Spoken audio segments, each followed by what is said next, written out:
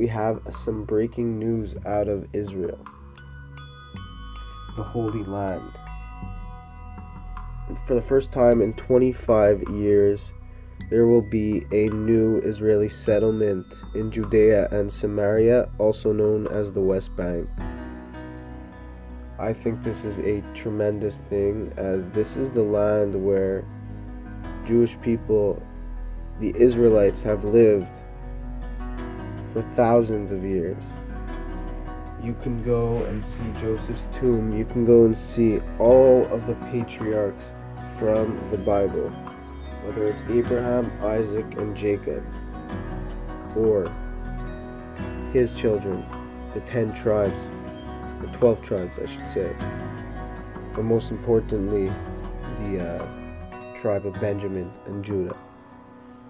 So you make the arguments that Jews shouldn't have settlements in the West Bank. Well, I make the argument that they're not settlements. It has always been our land. We're allowed to live in our own land, just like we allow the Arabic people to live in our land.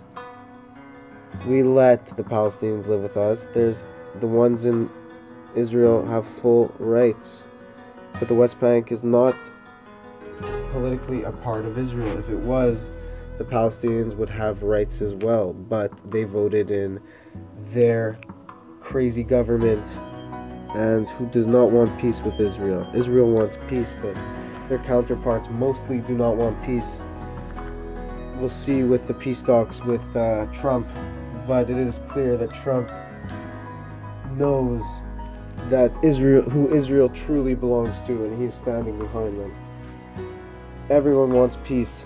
I hope there could be peace tomorrow, but unless the Palestinians vote in the right leaders and not these radical leaders, then there will not be peace, because Israel has the weapons and the power to take all of the West Bank and all of Gaza, but they do not do that because they want peace and they care about their people, but our enemies don't care about their people.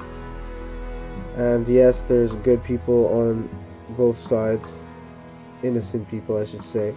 There are some who are children and women, and it's sad when they get caught in the crosshairs. But when you vote in people like the Palestinian people who voted in, it is not it's not ideal, and it's to be expected that the Israelis will always defend themselves and defend their people, because the land was given to us by God Himself, and the Bible is proof.